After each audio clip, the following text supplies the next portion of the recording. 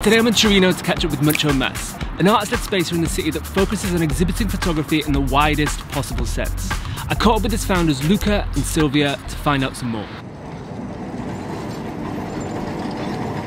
I just wanted to start by, if you could give a brief background of your kind of practices. Like, did you both study photography? Yeah, we both studied photography, like actually in the same place, but in different years. So we didn't met at the photography school, and then we met later because we were the assistant at a photography studio. We decided to have our own place. We were thinking like just to have a studio, but then very quickly we had the feeling that there wasn't a place to exhibit contemporary photography. So when we opened the studio, we did this huge opening with the artworks of this photographer Luca, like not just the opening of the studio, but the opening of this solo exhibition. The idea was like, yeah, to have a studio and then maybe sometimes make some exhibition. As soon as we took the place, we already knew it would be like a gallery and then also a studio, but yeah. Could you maybe just describe your practices, like what are they in terms of photography? My practice is more connected to the limit of photography. Typically I work with digital photography. I find a way to reconnect the sensibility of this kind of media, to find a way to represent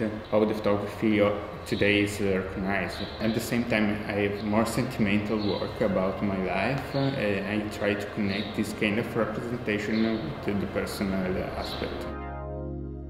I have a more, intimate kind of photographic research, and I also do like kind of sculpture, and maybe I use photography to document this culture. I really go back and forth to photography. Like there are a long period of time in which I'm like very bored of photography. I don't want to see photography for a while, and then now it's a period that I went back to photography very strongly, and I really like, I enjoy taking photos.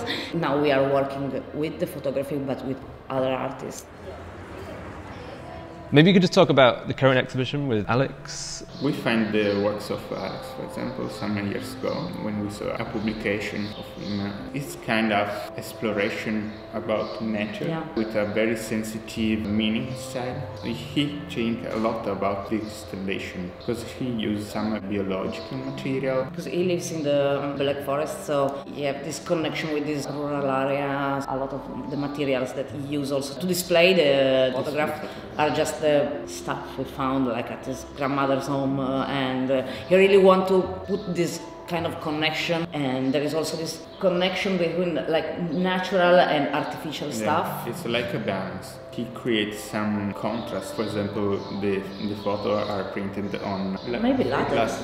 Also in the sequence you see very natural images, but at the same time you find some like a microscopic images, blood or also like the images are really like fairy-like and dreamy-like. It's really plastic in a way. These banners that are made on this kind of reflective material, which is like the one from the street signs. There is this contrast between dreamy and natural way of his approach to nature and to photography, and then this different way to like show it and display it. To me, it really reminds me like the way you live in the rural area with like, the plastic sign at the beginning of the village. It's really like rough and cheap and brutal way of living. Like at the same time, this is also like dreamy and beautiful. So I love this contrast.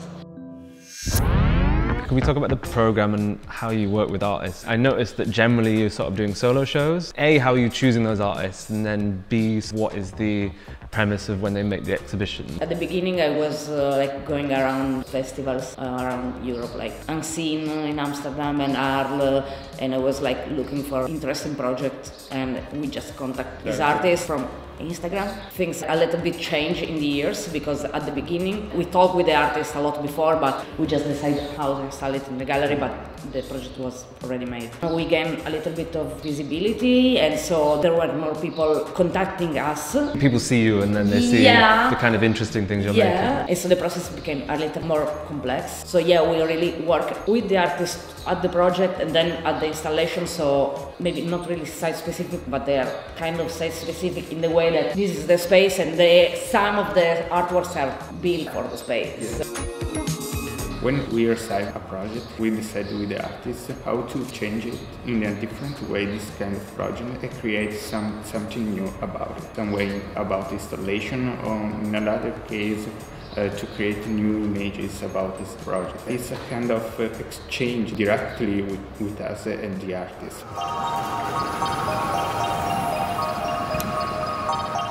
When I would build projects with artists, and that would influence the next project, and then that would influence the next project. Is there any projects in particular that you found influenced a change of direction in Mucho Más, or any kind of artists that you work with that developed your ideas about exhibition making? I think about the one of Caterina Morigi, because she had funding, but she needed an association to help her. We opened this association, like now legally Mucho Más is an association, and we had to follow her because we were in this funding application world with her. At the end, to have her exhibition, which was the first exhibition, which was not photographic at all, because she used photographic medium in their process, but not in their output. And so I think this was the first time we did this kind of way of working with artists. Funny how one project can just change all the other projects in the future. Yeah. I feel like it kind of happened again recently. We wanted to have this exhibition with Eva Kruger,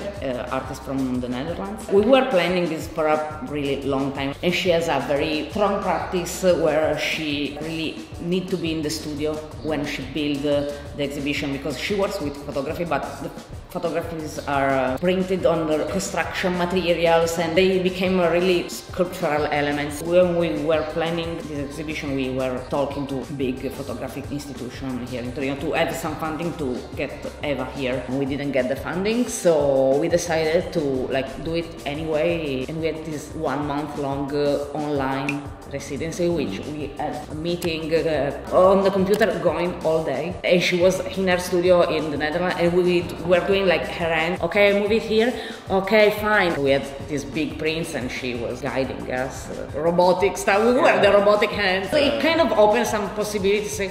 Okay, it was just because we didn't have money, but at the same time we can do it in the future again. It was kind of nice. It's a good way around of a problem, and then it's sometimes people think the only way to do a project is have the money and then we can do the project, but it's well, what other ways are possible? You can find a way to do it.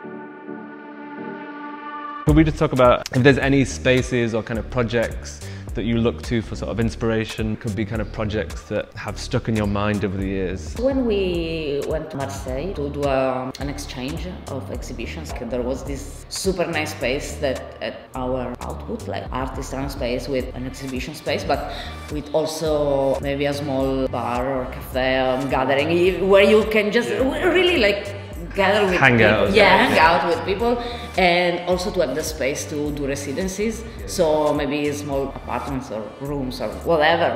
For sure, it's an idea to have the residency space. A cultural center for the contemporary photographer, where you can go there and find a bookshop, for example, have a time to see the book or analyze it, make a research, or make a residency, and then have an exhibition at the end of the residency. That would solve the problem of what we just talked about as well, though, in terms of how to find artists. Is if you have those communal spaces, they come, whereas sometimes to just a gallery with nothing else around, it's they don't want to hang out for long enough. It allows people to congregate for a bit longer. This residency project is really something that we would like to do. We do research, so when you do research, you need a real connection with the artist to create something new, something of very different about the photography. And the artist needed to be in the space to create. Do you have advice for younger artists, or if you had advice for yourself as a younger artist? I feel like I don't have practical advice. I just have interior advice, counseling advice, just do it. Don't think to the output a lot, don't think to sell, don't think about those stuff. It just put a lot of pressure. For sure, something that we should do, I think, and we maybe should have done earlier, is to really connect more with people that can help us and not be afraid to ask for help. Maybe we are a little bit shy sometimes. It's hard when you're starting out as a project and you want to look like you know how to do everything. And especially if you're working with artists, you want to look confident so that they are confident in producing the work. You need to find mentors or people who can help you in the world, who have gone through the experiences that you're experiencing, and then just to ask people simple questions that are how do we do this?